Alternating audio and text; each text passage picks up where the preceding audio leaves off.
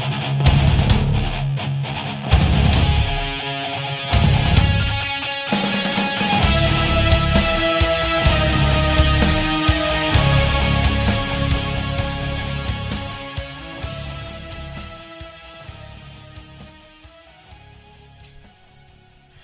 guys, and welcome to another video for the Q&A section. This time I'm going to answer another question from Canadifan.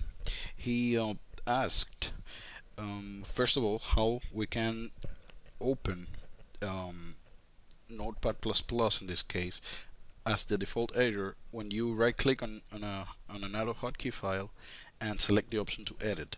This will work with any editor if you're using anything else instead of Notepad++. The solution that I'm going to be giving in here is going to work for any of them.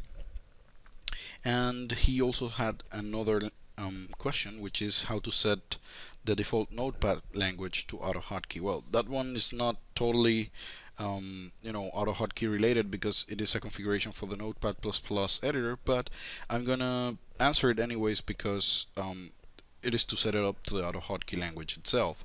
So in here we're going to have a new document, AutoHotkey document, and when you right click on edit, this is what happens. It opens with Notepad, and you want it to open with your default editor. So sometimes the editors do not override which is your default program for handling the TXT files and stuff, and in this case Notepad++ is not doing that. So the quick solution is to go to the run command, and then you put regedit in there. Now the registry editor is for advanced users, so you might want to make a backup of the registry before you continue, but the changes that I'm going to do not mess with anything that has to do with the important files from the computer. So basically you just go to the H-classes root, in which you can check all the file extensions that you have, and if you type .ahk, you will see that the AHK file is handled by the AutoHotkey script key. That name in here is one of the keys in here in this list. We're gonna just simply type AutoHotkey script, and as you can see we have a key in here which contains the actions, for example the default icon and the default actions that is going to be performed on that particular kind of file. For example, it's compile it, edit it, or open it. And as you might know, well, we're gonna go and change the ed command, because in here, as you might see in there, the default is notepad.exe.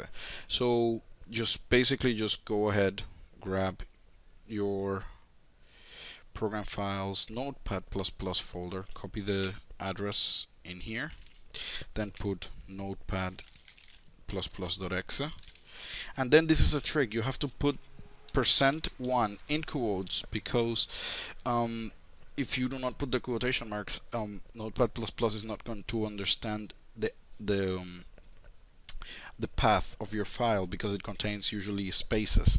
So when you put it within quotes, it usually works fine. After you did that particular change, you can just simply close regedit. A lot of people tell you to restart. You don't have to. You simply click edit script, and there you go. You have your default editor opening that particular kind of file. There are some other ways to do it. The safer way is to go by tools, folder options, file types, but sometimes I find that I cannot access some options over here. That's why I use the registry editor. So that was the first question. That was simple. The second one is simple as well. To configure Notepad++ in this particular case to have AutoHotkey as the default language, you must have the language installed, of course, and second, you just go to the preferences, and if I remember correctly, we have in here in the new document and default directory the option to set the default language, and at the bottom you will see AutoHotkey. Usually I have it as normal text, because what happens is the following. When you go to the styler configuration and you go to the AutoHotkey option, you can set which extensions are by default from AutoHotkey.